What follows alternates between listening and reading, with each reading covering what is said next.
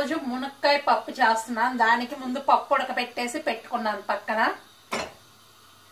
ఇక్కడ పొయ్యి వెలిగించుకున్నాను. దాంట్లో నూనె తీసుకుంటాను.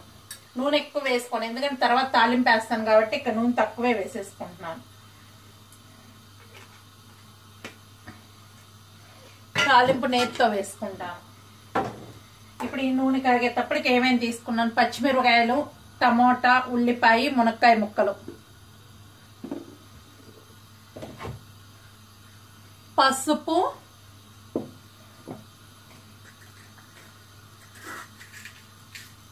ఉప్పు,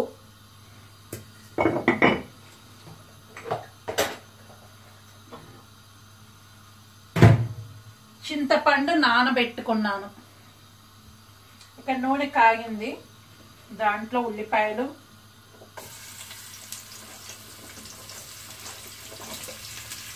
నేను కారం తీసుకోవడం లేదు, ఇంకా అచ్చం పచ్చిమిరకాయలతోనే చేస్తున్నాను. ఇది రిక్వెస్ట్ వీడియో, ఒకరు అడిగారు ఇది చేయమని, వాళ్ళ కోసమని చేస్తున్నాను.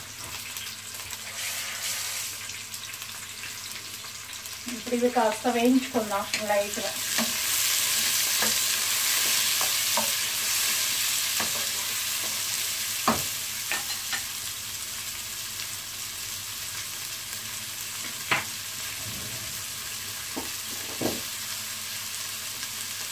ఇది వేగిన తర్వాత చూపిస్తాను. కొంచెం వేయించుకుంటాను ఫస్ట్. ఇప్పుడు ఇవి కొంచెం వేగినాయి కదా, దీంట్లో మునక్కాయ ముక్కలు వేసుకుంటున్నాను. ఎందుకంటే మునక్కాయ ముక్కలు నూనెలో వేగితే చాలా బాగుంటాయి కాబట్టి అందుకని ఇప్పుడే వేసేసుకుంటున్నాను.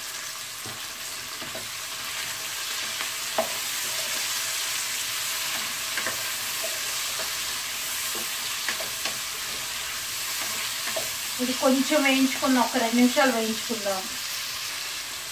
ఇప్పుడు దీంట్లో టమాటా వేసుకుంటాం. ఒక్క టమాటాని తీసుకున్నాను, ఇట్లా పెద్ద ముక్కలుగా కట్ చేసుకున్నాను.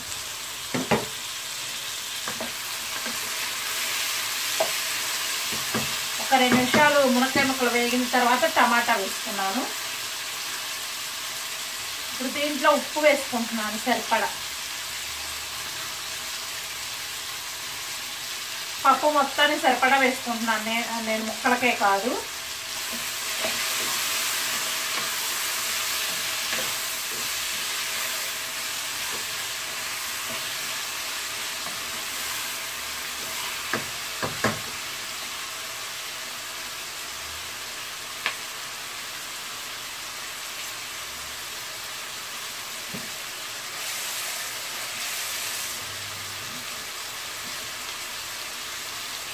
ఇప్పుడు ఇక్కడ చింతపండు పులుసు పిండుకుంటున్నాను. ఇది మాది చింతపండు కొంచెం నల్లగా ఉంటుంది. నాకు ఇక్కడ దొరకదు కాబట్టి సంవత్సరానికి ఒక్కసారి తెచ్చి పెట్టుకుంటా, అందుకని కొంచెం నలుపుకు వస్తుంది మాకు చింతపండు.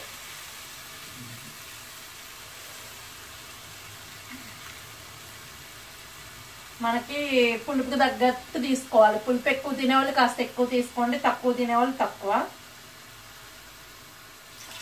నేను కాస్త ఎక్కువే తింటాము, ప్లస్ కొంచెం ఎక్కువే వండుతున్నాను కాబట్టి ఎక్కువే తీసుకున్నాను.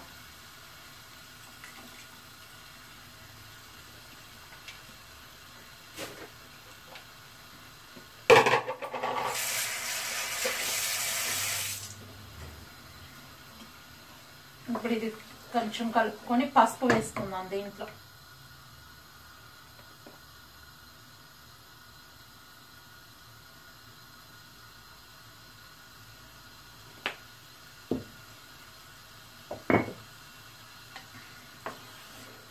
నేను కొంచెం వాటర్ తీసుకుంటున్నాను మళ్ళీ, ఎందుకంటే నాకు మునక్కాయ ముక్కలు ఉడకాలి కాబట్టి కొంచెం టైం పట్టింది. ఈలోపు కొంచెం చిక్కబడిద్ది, అప్పుడు మనకేంటంటే దగ్గరకు వచ్చేస్తుంది బాగా, కాబట్టి కొంచెం ఎక్కువ తీసేసుకుంటే సరిపోతుంది.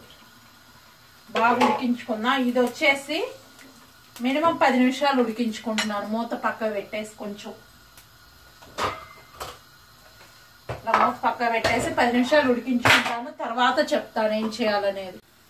ఇప్పుడు ఇక్కడ ఇవి మునక్కాయ ముక్కలు ఉడికినాయి కాబట్టి పప్పు వేసేసుకుంటున్నాను. దీంట్లో ఇవి ఉడకపెట్టిన పప్పు ఉంటుంది కదా, దీంట్లో వేసేసుకుంటున్నాను. వేసుకున్నాక మళ్ళీ ఉడికించుకుంటాను. వేసుకున్నా చూపిస్తాను మళ్ళీ. ఇప్పుడు నేను పప్పు అంతా ఇక్కడ వేసేసుకున్నాను. ఈ పప్పు వేసుకున్నాక ఇంకొక 10 నిమిషాలు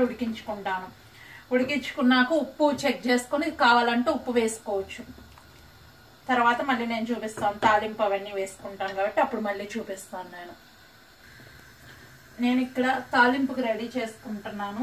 ఎందుకంటే ఈ పప్పు అయిపోవచ్చింది, మునక్కాయ పప్పు. దానికి తాలింపుకి ఉల్లిపాయలు, చిన్నుల్లిపాయలు, కరేపాకు, ఎండుమిరపకాయలు, మినప్పప్పు, ఆవాలు, పచ్చిశనగపప్పు, జీలకర్ర, కొంచెం ఇంగువ. ఇక్కడ పొయ్యి వెలిగించుకుని నేతితో వేసుకుంటాను. తాలింపు బాగుంటుంది అప్పుడు.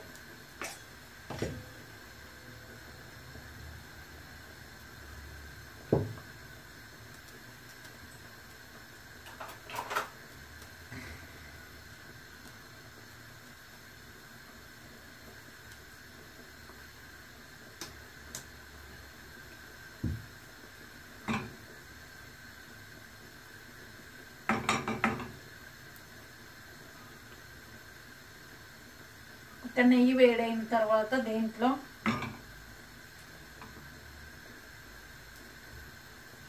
మినప్పప్పు, ఆవాలు, జీలకర్ర,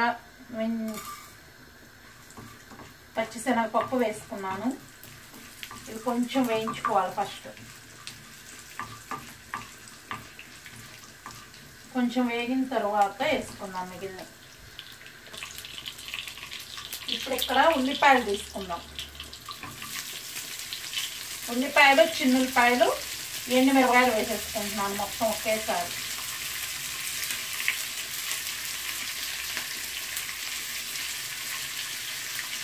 ఇది కొంచెం వేయించుకుందాం గోల్డెన్ బ్రౌన్ వచ్చిన దాకా.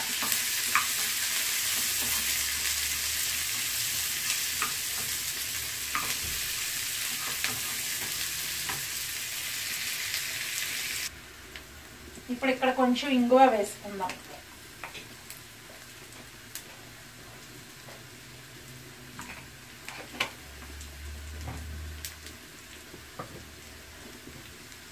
ఇప్పుడు దీన్ని కూడా మొత్తం కలుపుకొని కాస్త వేయించుకుందాం. ఇంగువ కూడా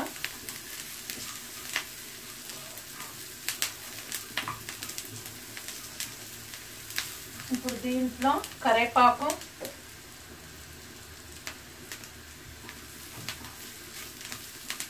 ఇది కూడా ఒక 2 నిమిషాలు, 1 నిమిషం వేయించుకున్నాక చూపిస్తాను మళ్ళీ. ఇక్కడ పొయ్యి కట్టేసుకున్నాను. తాలింపు అంతా వేగింది. ఇప్పుడు దీంట్లో వేసేసుకొని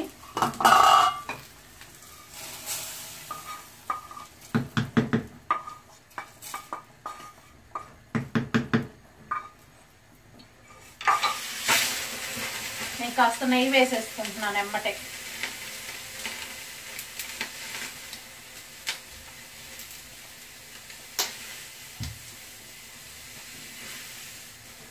వేసుకొని 1 నిమిషం మూత పెట్టాక సర్వ్ చేసి చూపిస్తాను.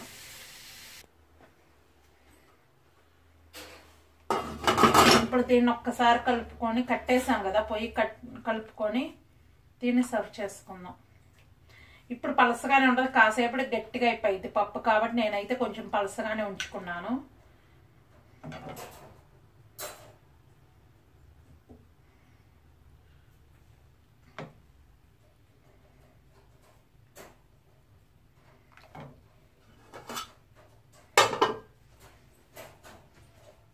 ఇది రెడీ అయింది మునక్కాయ పప్పు. ఇది ఎవరికన్నా నచ్చినట్టయితే లైక్ చేయండి. అదే మీ ఫ్రెండ్స్కి ఎవరికన్నా షేర్ చేసుకోదలుచుకుంటే ఫేస్బుక్, వాట్సాప్ నుంచి షేర్ చేసుకోండి.